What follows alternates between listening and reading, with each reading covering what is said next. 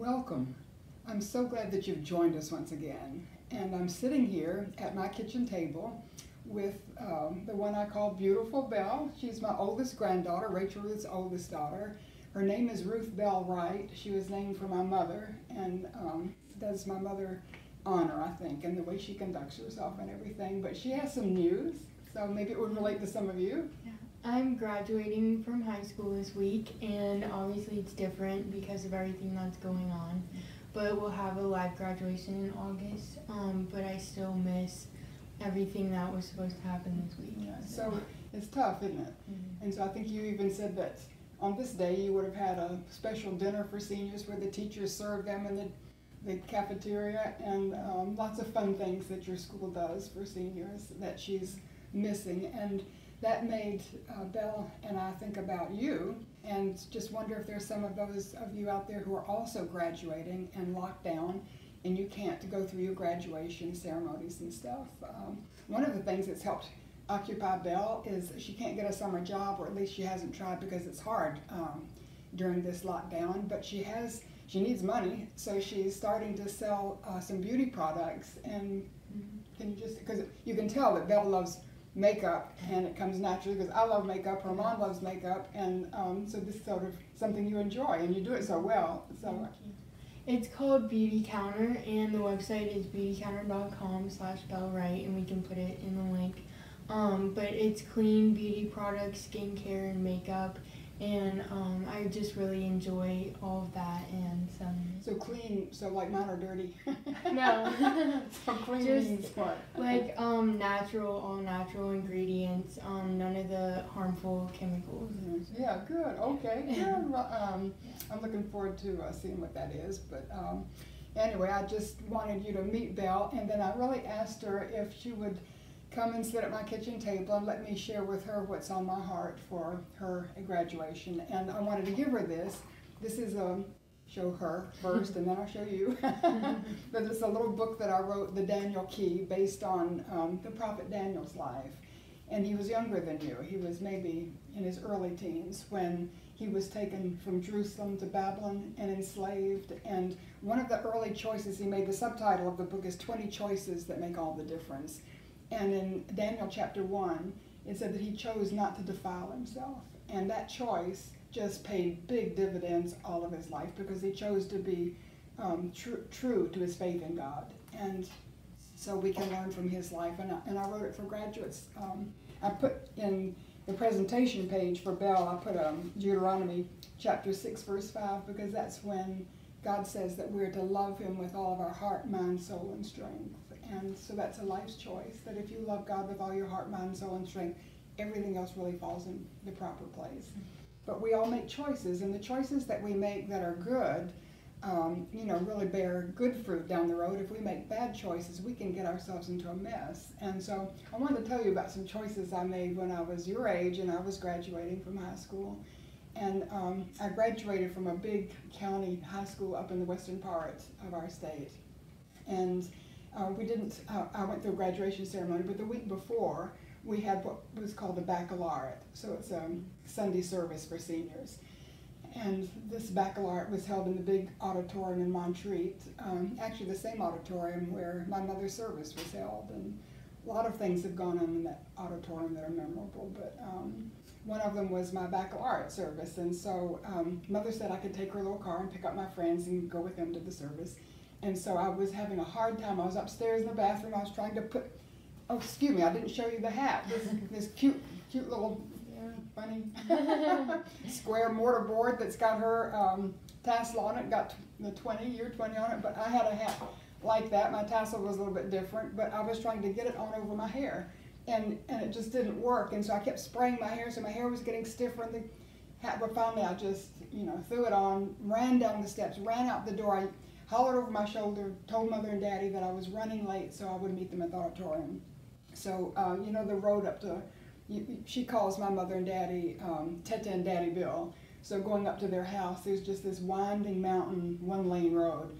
And so I got in Mother's car, and I hit the accelerator, and I just straightened out those curves. I was so familiar with that driving, going boom, boom, boom, boom, and I came around one big curve, and there was a big white Buick Riviera coming up the mountain, and I slammed on the brakes and jerked the car up a clay bank, but not before the Buick hit me broadside in the driver's door, and I could hear the crunching metal and the breaking glass, and then the wheels were spinning, you know, and so I stopped, and I just horrified, but I was late, so I couldn't get out the door, so I climbed over the stick shift, went out the passenger side, went around, and there was the driver of the Buick with her eyes. She just looked like she was a deer caught in the headlights, and her name was Mrs. Pickering, and she was coming up to sit in the house when Mother and Daddy and I were gone, just house sit. And I said, Mrs. Pickering, I said, I'm so sorry. I said, it's all my fault. I shouldn't have been driving so fast. I said, just help me get the fender up off the tire so I can get this little car going. And I said, but please, Miss Pickering, don't tell my daddy. Just please, I'll tell him, but not right now. I've just got time to think about it. I don't have time to think right now, so don't tell my daddy. So she didn't say anything, but she helped me pull the fender up off the wheel. And I went down the mountain, went through Black Mountain to pick up my friends, and looked in the rearview mirror, and here was a blue light, and I was being pulled over by a policeman. And so I stopped the car and rolled down the window, and I started to cry even before he said, well, Missy, I said, you've been in a wreck. And I said, yes, sir. He said, are you hurt? And I said, no. He said, well, you drive more carefully next time. And anyway, then he left, and by then I was shattered emotionally. I was just sobbing, and the mascara was coming down, and I picked up my friends, and they said, what in the world has happened to you? And so I told them on the way to the auditorium, and when we got to the auditorium, I parked the car so that the bashed inside was in the bushes, and nobody would see it and report it to my mother.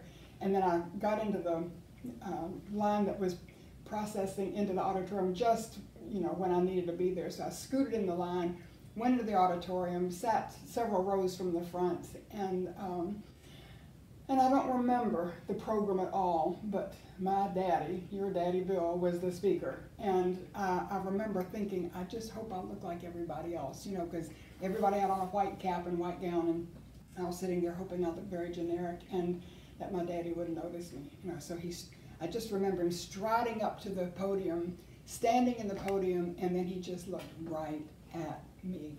And I just could feel myself just going down. And then he told everybody in the auditorium how much he loved me, how wonderful I was, how I never caused him and Mother any problems, and I just got lower and lower and just, I don't remember the rest of what he said. I don't remember his Sunday sermon that was supposed to be so memorable. When it was over, I just made a beeline for the car, and somebody grabbed me, and they said, Ann, your father's looking for you. And I thought, oh my goodness, now judgment's coming. And I went out front, and there was just a whole bunch of reporters, and they just wanted to take a picture of Daddy with his graduating senior, so they did. And the next day on the front of the Asheville Citizen-Times was a picture of Daddy adjusting my hat, and I had mascara streaks on my face. And I know they thought that I was crying because I was so emotional having graduated, but they didn't know I'd just been in a wreck and ruined Mother's car. But anyway, went back and took my friends and took them home, and then I started just going very slowly back up that same winding road. And I was saying, God, please, I'm going to tell my daddy, and I'll tell him what I did, but not now. I've got time I have to think about how to approach him and how to say it. So just have my daddy anywhere, but don't have him by the front door. Let him be back in his study. Just don't let him be by the front door. So I pulled into the driveway. I parked this side of the car that was bashed in away from the front door. I went to the front door, and you had a screen door which sort of squeaks when you open it, and so I opened it very carefully so it wouldn't squeak, and I slipped inside, and I just turned around. I was going to go shooting up the steps to run up to my room, and I turned, and there was my daddy standing right there, and you had piercing blue eyes, and he was just looking at me, and I was just like, oh my goodness. And then I made a choice, Bill, and this is a choice that I want you to remember. Instead of running upstairs, instead of running away, I ran to my daddy.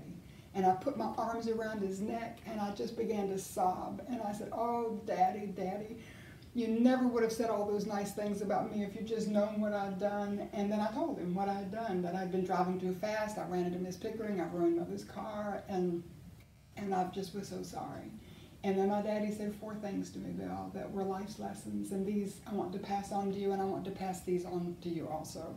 And the first thing my daddy told me, Ann, I love you.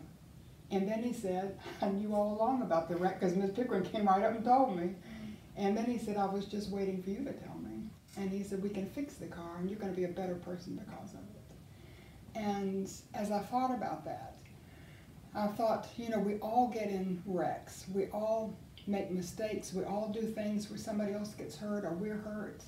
And it can be not, you know, an automobile accident. It can be a relational wreck, something where your feelings get hurt, or it can be something, social or spiritual, or, just things that we do that we shouldn't have done, where somebody else gets hurt and we get hurt. And those times come in life, and they just happen to everybody.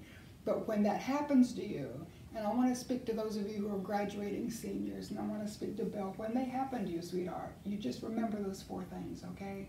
Don't run away from your Heavenly Father. You run to Him. Put your arms of faith around His neck, and you tell Him what you've done, okay? Just don't try to play games with it. Don't dress it up. Don't make it seem less than it was. You just be honest, and you tell Him exactly what you've done, and you're going to hear Him say those same 4 things. And He's going to say, Bill, I love you. And God loves you. God loves you. And then He's going to say, I saw exactly what you did. God sees behind closed doors. He sees in the dark. There are no secrets with God. So you just tell Him, because He knows about it anyway, but He's waiting for you to come tell Him. And then He's going to say, Bill, I'm going to fix it. And then you'll be a better person because of it. So I found in my life that the hard times, the difficult times, the times when, there are policemen standing around and they say, Bill, you made a mistake. You shouldn't have done that. And they judge you, they criticize you, and they're not helpful at all. And I don't want to be a policeman like that in your life or somebody else's life. But when those things happen, we need to make our own choice, and we need to run to our Heavenly Father so that He can say, I love you. I knew all about your wreck. I was just waiting for you to come tell me, and I'm going to fix it, and you'll be a better person because of it. And the difficult things I've been through, the hard things, the subsequent consequences of wrong choices I've made have made me, when I've come through and brought them to the Lord, made me stronger in my faith, and made me, I think, more tender-hearted towards others. There's no room for self-righteousness or judgmentalness. I can't say, you shouldn't have done that when I've done it too. Maybe not exactly the same thing, but we all make mistakes and fail. And so when we do that, we just don't want to be pointing our fingers, but just let other people know that they can run to their Heavenly Father and that He will receive them, because God loves you, and He's waiting for you to come tell Him what you've done, and He's going to tell you that He knew it all along, but that He can help fix it, and He'll make you a better person because of it. So the Lord bless you as you graduate, and the Lord keep you, make His face to shine upon you, and be gracious unto you. And the Lord lift up His countenance upon you and give you His peace, now and forevermore. God bless you.